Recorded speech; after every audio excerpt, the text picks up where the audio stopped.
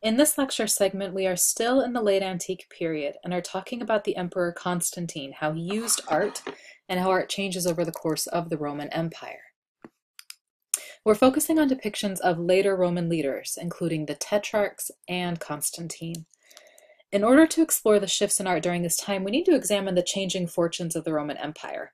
All of that glue that we talked about, buildings, aqueducts, images of the emperor, is just not enough to keep the empire fully together, and things start shifting, not dramatically, but gradually. They attempt a new approach to make the empire easier to manage and split it into two halves, a western and an eastern part. And instead of having one emperor for all, they have two for each half, a senior member or Augustus and a junior member or Caesar, so that they can be a check on each other's power. And we end up right here with something called the Tetrarchy, the rule of four. And here you can see the Augusta Suprema Porta from the beginning of the Roman Empire compared to a depiction of the Tetrarchs from late in Roman history. A pretty glaring difference in these two depictions of emperors, showing a really massive change in the representation of emperors over the course of the empire. Gone is Roman idealism, rooting works of art in the Greek visual foundation. Gone is Roman naturalism, rooting works of art in that heritage of death masks and portraiture that we talked about. In their place here with the Tetrarchs, we have a work of art that stresses symbol, meaning, and message over making something look like the natural world. The sculpture is embedded into the Basilica of San Marco, the major church in Venice today, so you can go and have lunch while sitting next to the Tetrarchs. We have smaller than life-size depictions of the four leaders with no individuality. Big staring eyes, sausage-like arms and legs, not released from the stone but very much united with the porphyry block. Remember, this is the same purple stone we saw used at the Pantheon. It spoke of royalty and power to a viewer at this time, so it was a really wise material to choose to create a work of art attempting to express unity and power of leadership. And as we get closer to it, you can see more clearly the visual language being used. Each pairing is completely united to the other through embrace, similar appearances and in how they are carved. It might remind you of the coffre from Egypt, that the figures are not fully removed from the stone, but are still united to the block of this durable, hard-to-carve stone. One of the pairing has a beard, the Augustus, and the other of the pairing is clean-shaven, the Caesar or junior member, a clear visual cue of age and status. All sense of the individual is gone. These figures stand for all tetrarchs, not for specific persons. Even though Augustus never aged in his depictions, he was still recognizable. These figures are not about specific people, but about their office, their job, about keeping the empire together, even while being ruled by four. This work of art is still propaganda like the Augustus, but the artist used a different set of stylistic, material, and iconographic tools to communicate the message to the viewer. And that message is more important here than sticking with the usual naturalistic Roman approach to depicting the natural world. One of the men who was a tetrarch is Constantine, who was the Caesar in the western portion of the empire. The Augustus was Maxentius. Constantine wanted more power and wanted to be the ruler of the Western Empire, so he took on Maxentius at the Battle of Milvian Bridge.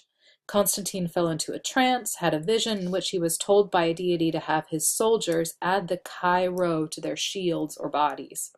The chi rho is the first two letters of Christ's name in Greek, Christos, which was a commonly used symbol for Christ among early Christians at this time. After they mark themselves with the symbol of Christ, they win. So Constantine won the battle by declaring allegiance to Christ and by the will of God.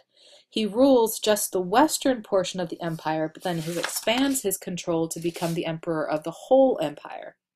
And he effectively used art and architecture to reaffirm his rule and eventually to support Christianity in a really pivotal way that's going to change the course of the Western world. This depiction of Constantine tells us much about this story. We have the surviving head, a bicep, a hand, a knee, and a couple of incredibly huge feet, as you can see in this reconstruction. This is a massive sculpture that would have occupied the apse of a huge basilica where Constantine held court when in Rome. This is a basilica structure that Maxentius had built and used as an audience hall. You can see the location of the basilica in Rome here. And here is a view of what has survived from the structure. Remember, basilicas were structures used for secular purposes in Rome, similar to a courthouse or a town hall. This one is a massive structure made possible by Roman engineering. Round arches, barrel vaults, groin vaults, concrete to create a massive open space. And like we discussed at Dura Europos, niches or alcoves tend to be used in architecture at this time to mark special spaces. We call that space an apse at a basilica structure. So the apse of this structure is marked by the red rectangle, and Maxentius used it as an audience hall. So people coming to have an audience with him would enter from the right and head down the long axis marked in turquoise. A basilica is a longitudinal structure and is organized a line from one end to the other. The central space is called a nave. After Constantine beat Maxentius, he had this colossal image of himself installed in the apse where Maxentius would have sat to receive supplicants. You can see it right here. And then he reoriented the structure by adding a new apse marked in blue where he could hold court, creating a new entrance for the structure across from the new apse. You can get a feel for the size and depth of the apse space that would have been filled with this colossal image. He uses imagery of himself to show territory, to claim the power of Maxentius as his own, looking much more like a god than a secular leader. This colossal depiction of him has these huge symmetrical eyes that we have not seen since the early days of Greek art. It's a schematic image of the body and abstracted to a degree or removed from nature, pulling away from showing what we see with our eyes. These are the images of emperors that we've studied. The colossal depiction of Constantine has much more in common with the tetrarchs, the stylized depiction of the body, the huge eyes. Both emphasize message over showing the world on a human scale and with an accurate representation of the natural world. In this group of images, you can see the trajectory of Roman art, moving from a representational mode or making something look naturalistic and often idealized here, to instead emphasizing symbolic language and prioritizing meaning or message over making an object look like the natural world. But we also see Constantine trying to use the established tradition of emperor portraits to his best advantage to underscore his rule. Scholars argue that he used his imagery to place himself within the same category as the good emperors, like Trajan or Augustus. If we compare the head of Augustus and a depiction of Trajan, remember his triumphal column, with the head of Constantine, we can actually see similarities. They're clean-shaven, long faces with short hair, they're relatively young, and they're also really calm, in contrast to the fretful, intense, furrowed brows of the tetrarchs. Constantine is relaxed and gazes not at the world around him, but instead looks up at the heavens. Constantine was pretty shrewd about how he used art and architecture during his reign. We've talked about the triumphal arch and its purpose to honor the accomplishments of emperors and to memorialize these processions through Rome when after conquest emperors would parade through the streets, a triumphal entry. Constantine, following the pattern of early emperors, had a triumphal arch as well, right in the middle of Rome, right next to the Colosseum.